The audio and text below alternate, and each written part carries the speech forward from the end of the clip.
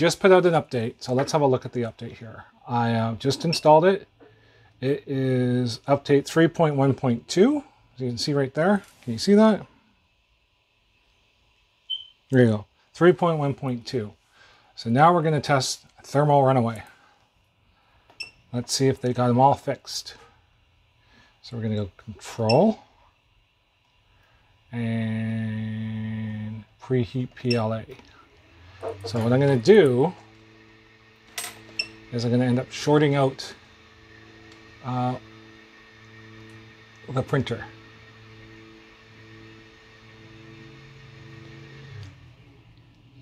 So it just rebooted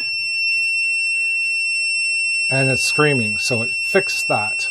That's good. Okay. Thermal test number 2. We're going to run, that was the, was that the hot end? I think that was the hot end. Sorry, I'm not really paying too much attention here. I'm going to do the 3 tests that Thomas and Landerer told me to do, or showed us to do. Preheat PLA again. We'll do the bed this time.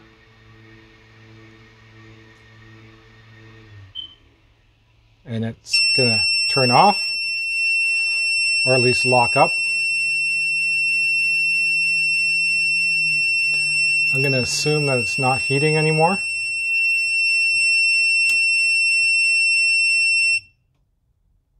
And now for the 3rd test, we're gonna do, I'm gonna remove the hot end, part of the hot end here, or one of the wires.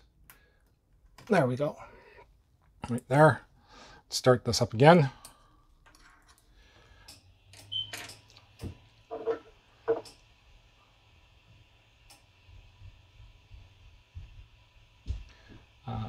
Control. Preheat PLA.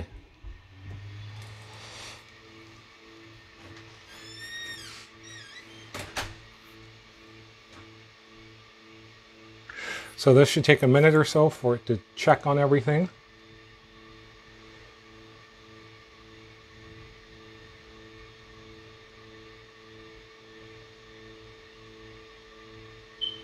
So it's going to run a cycle. It's probably going to go like 10 or 30 seconds before it shuts off, because it's going to check to make sure it's supposed to be heating. As you can see, the temperature is going down. All right, let's see if I can zoom in on that. All right. So it should trigger.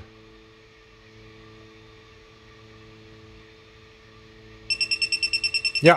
So they fixed it. Perfect. Awesome. Right on. Let's just turn that off because that's kind of annoying.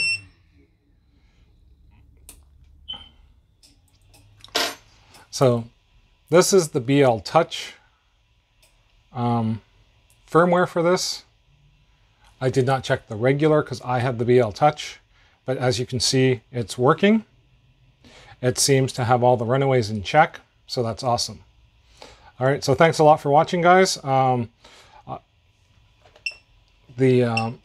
The safe firmware from Voxelab, the new one, 3.1.2, that was just released last week, seems to be doing the job it's supposed to be doing. So at least good job, Voxelab, for getting it out right away.